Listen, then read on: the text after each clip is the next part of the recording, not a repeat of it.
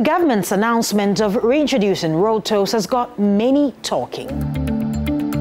The general sentiments border on the government's seeming indecisiveness on the issue. It has been barely 32 months since that decision to abandon the collection of road tolls across the country, much to the disdain of many who follow the economic issues and to the relief of many vehicle owners. Now, when the then Finance Minister Ken Ofori-Atta announced a withdrawal, the government's argument was that the tolling points over the years had led to heavy vehicular traffic and lengthened travel time from one place to another, impacting negatively on time and productivity. Thus, the impact on productivity and reduced environmental pollution would more than offset the revenue forgone from removing the tolls. And the government hoped this overturn was a good ploy then to get the public to buy into the infamous e-levy tax. But what changed and why bring back tolls in 2025? But before we get into that, let's go a bit back into time.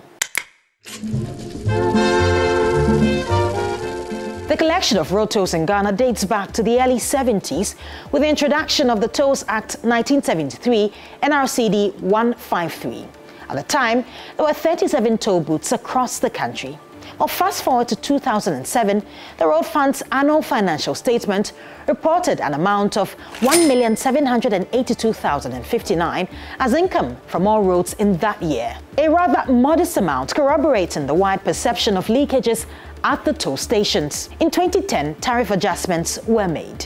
As a result, the Accra-Tema motorway net revenues increased from 62,000 per month to 600,000 cedis per month. Before this year, however, Ghana's toll rates were out of touch with the times. They were far lower than what pertained in neighboring countries.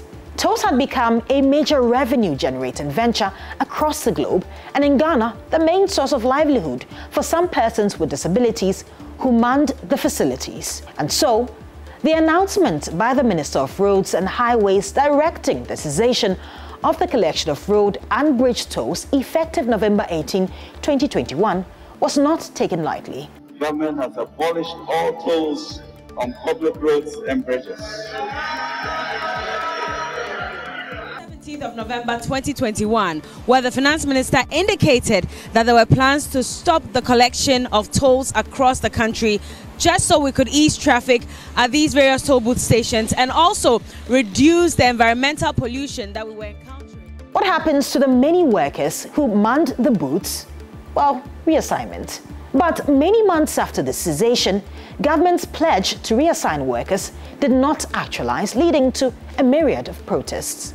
We've been sacked and then the toll booth work have been dismissed. I think they're supposed to go down and then verify everything themselves. They can't just sit at their offices and then declare everything as if they are on the ground experiencing what we are going through.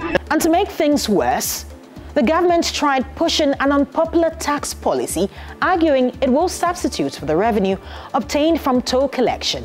Taxes should be easy to collect. In the cost of collection, the circumstances of collection, I would say easy. Road tolls levy. And in return, the electronic transactions levy, and a 1.75% off Momo transaction a 100 Ghana cedis. Well, the government has once again made a U-turn. Cabinet has also granted approval for the disbursement of an additional 1.5 billion Ghana cedis to provide relief and bailout for those whose funds have been locked up in the fund management companies.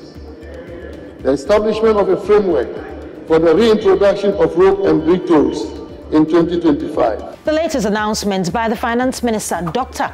Amin Adam, has raised concerns about the effectiveness of the consultative process with regards to policies and whether or not it makes proper impact analysis into the policies it introduces. For many, the concerns are what would be the cost to put up structures for the toll collection, as many of the booths since abandoned have become white elephants. But even more pressing is the question as to what will be the fate of the e-levy with the reintroduction of the road tolls.